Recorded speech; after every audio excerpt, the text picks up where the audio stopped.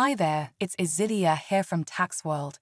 Today I'd like to talk to you about Tax Appeal 158TACD2023, which relates to Help to Buy scheme. The case involves a dispute over the eligibility of the appellant for payments under the Help to Buy incentive scheme. The respondent refused the appellant relief under the scheme as the appellant's second property was considered ineligible for the scheme due to the first property being a residential unit. The appellant's agent provided photographs of the property dated the 25th of May 2010 to prove it was uninhabitable, but the respondent deemed this evidence insufficient. The case also revolves around the appellant's status as a first-time buyer when acquiring the second property in 2022, a requirement for the relief under Section 477(c) of the Taxes Consolidation Act 1997.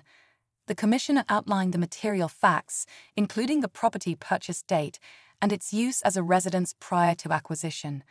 The decision seems to hinge on the appellant's ability to demonstrate that the property was uninhabitable or uninhabited after the 25th of May 2010 and the first-time buyer status when acquiring the second property.